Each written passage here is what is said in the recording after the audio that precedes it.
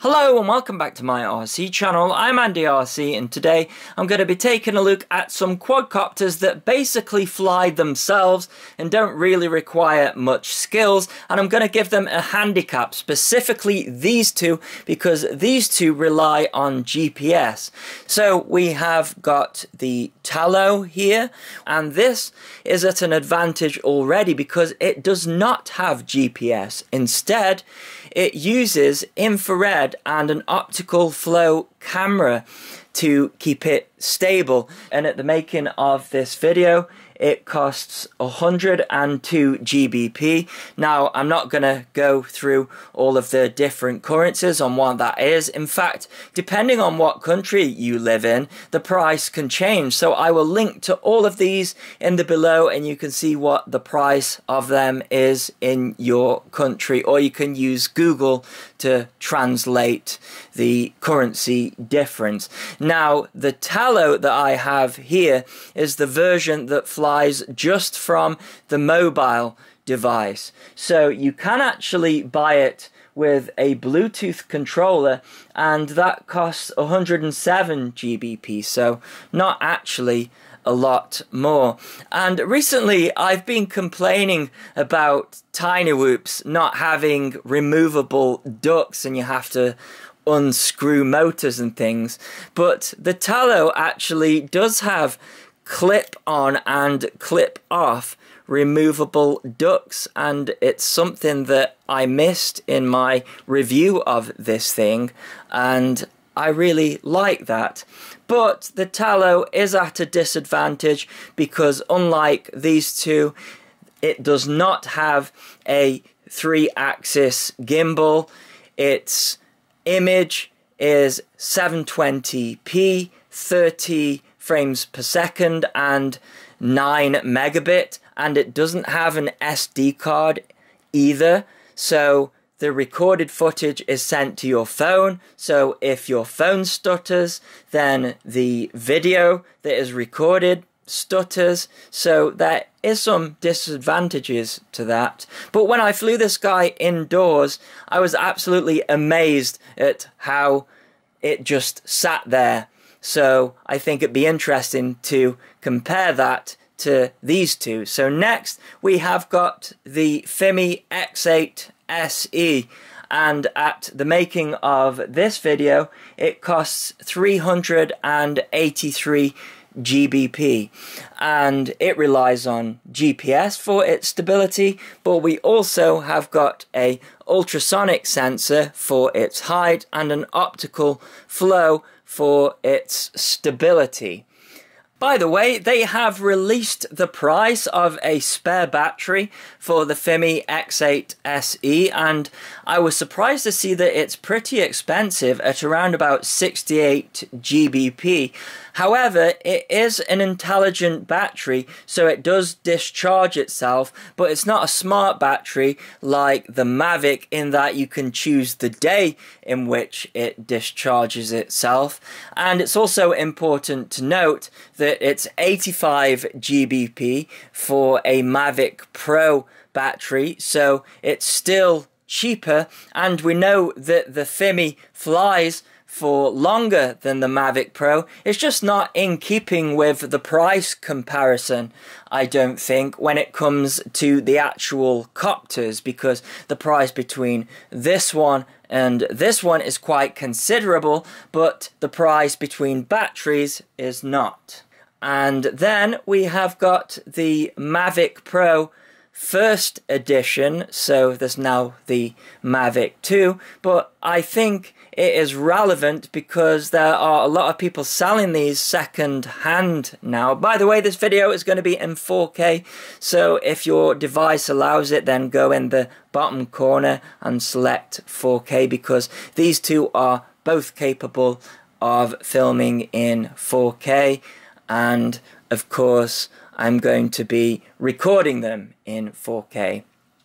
Now, the Mavic in my country costs 624 GBP second hand, and if I wanted to buy a new one, I'd be looking at around about £844, and that is for the non-fly more combo. So, you know, it's still a considerable difference compared to this guy. However, we do have object avoidance on this one, and we've got 2 ultrasonic sensors and 2 optical flow sensors.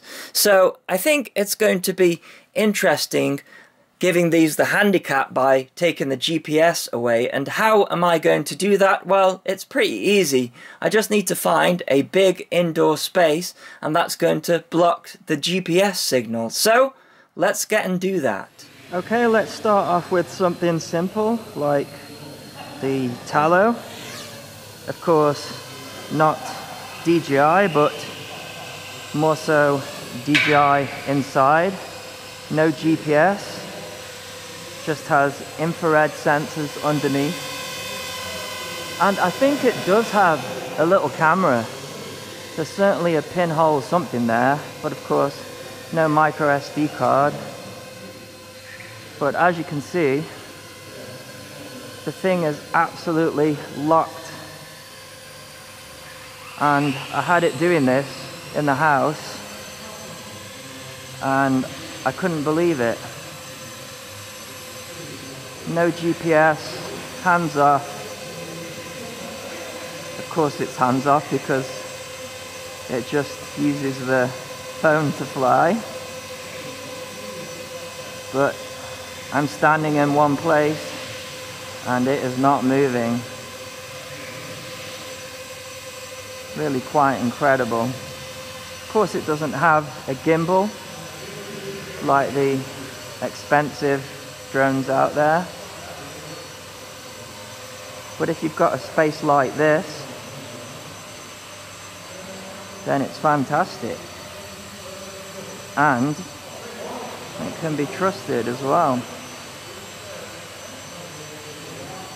Let's give it a bit of height and see if that affects its position hold.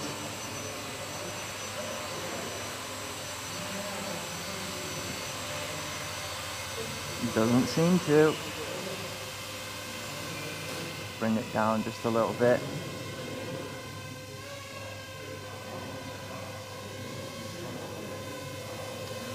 So it makes me wonder if the Fimi X8 SE is going to be able to do that in here, because it couldn't do it outside, that is for sure.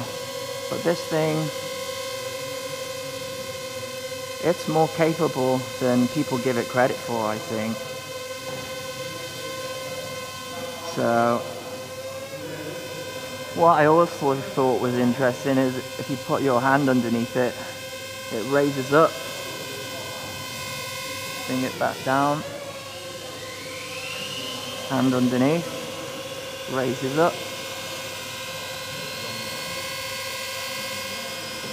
Okay. Another thing I like about this thing is the palm landing. So if I go onto the phone, so I don't have the Bluetooth adapter but do the hand landing, it asks me to confirm. I put my hand out,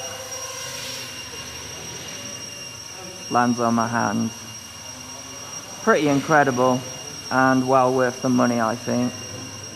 Okay, so here we have the Fimi. I've got 0 GPS and it's telling me to be careful flying indoors. And I just want to see what its position hold is like without any wind and 0 GPS. You can see it making slight adjustments,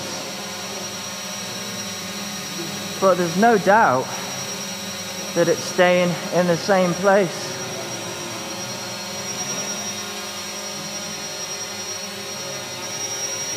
Let's see what the footage is like.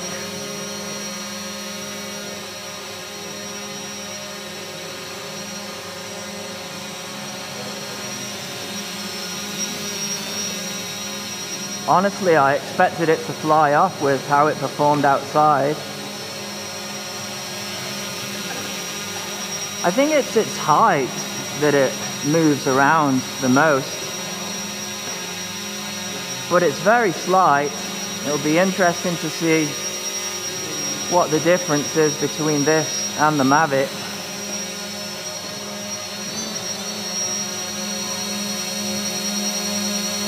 I thought it'd be really loud in here, but it's not too bad. Yeah, you can see it's lifting up on its own, and that's not anything to do with my hand.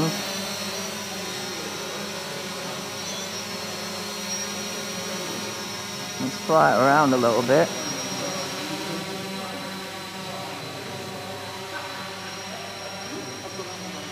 Trying to be careful, but it does seem to be behaving itself.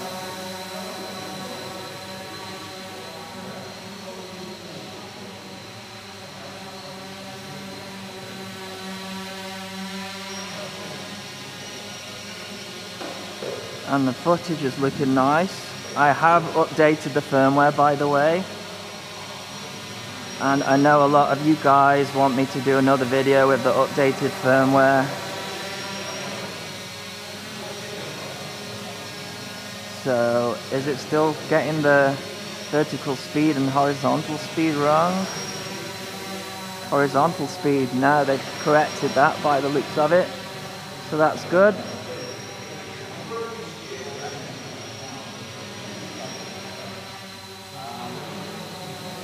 That's fully forward, but I'm not in sport mode. But yeah, indoors, no GPS, in fact 0 GPS. I don't think I've even seen that in the house. It is keeping its position absolutely perfectly.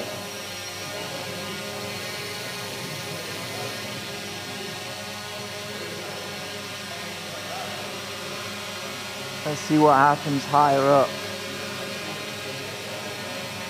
I think it is moving around a little bit more higher up, because it's got that camera taking pictures, you see, but it's still keeping its position.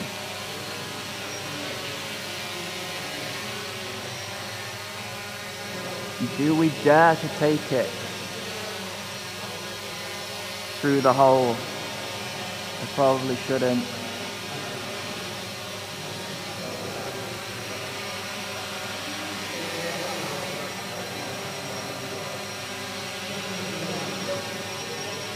It looks very close to the light. I need to be careful. But it did it. It went through. Apparently they've improved the precision landing of this thing as well. So it looks like I'm gonna have to strain my neck again and do a second video. But I have to say, pretty impressed with that. Didn't think it would fare as well.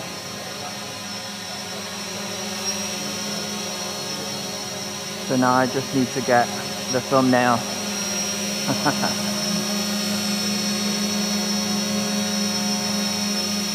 Hands off.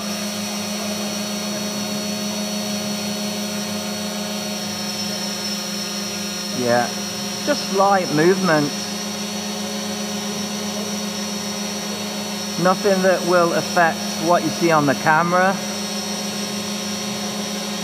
The Mavic might be rock solid to look at, but they are both rock solid through the camera.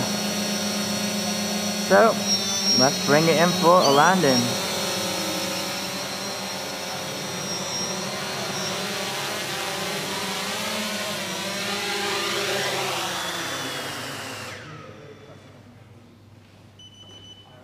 Okay, so finally the Mavic gonna do a manual takeoff again.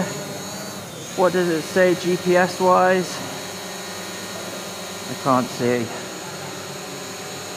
but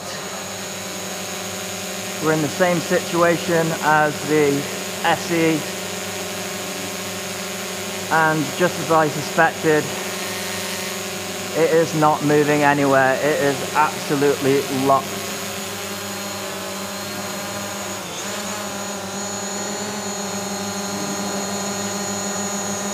Actually, it's drifting a little bit there. Obstacle avoidance, that could be why. You step back away from it a bit.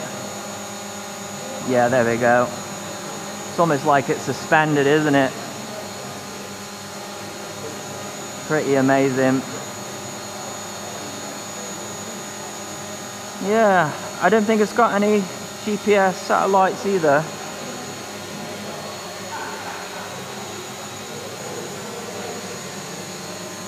Of course, we have more sensors underneath this guy. We've got 2 ultrasonics, 2 cameras, but actually indoors, it's performing very similar to the Fimi X8 SE. I can see that gimbal knocking around.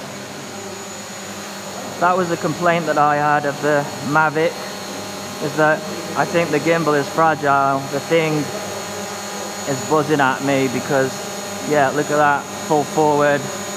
Won't let me go any closer to myself because of object avoidance. Let's fly this guy around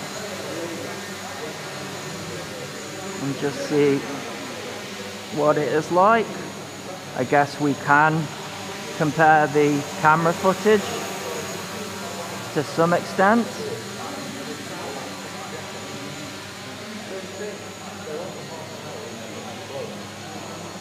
We can check out the low light capabilities.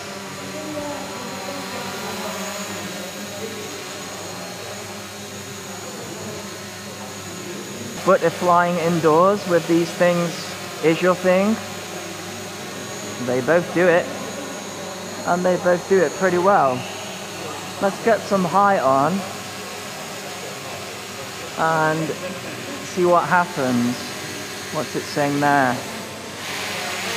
I got some sort of error that came up there. 7 meters. I think it's max altitude approached. So that's interesting. So when there's no GPS, we've got a max altitude on the Mavic. So it won't let me go any higher with it, or will it let me go higher? It's just that it's going to warn me that the accuracy isn't going to be as good. No, that is full up on the throttle and it will not let me go any higher. So that's interesting, isn't it? But maybe quite a good safety feature. I don't know. What do you guys think? Goes straight up and it stops. I was hoping to see if I could get it through the hoop here, but nope. It's probably going to crash straight into it if I did that. Actually, it wouldn't technically, hopefully, because of object avoidance. No, it's not even high enough to do so. Well, there you go. That is the Tello, the Fimi X8 SE and the Mavic Pro first edition, all flying indoors. Pretty impressed with all of them, I have to say. But anyways, let's bring it in for a landing. And as always, thanks so much for watching. Please continue to subscribe. Cheers. There you go, Let's Drone Out fans. Completely authentic now. Let's Drone Out sticker.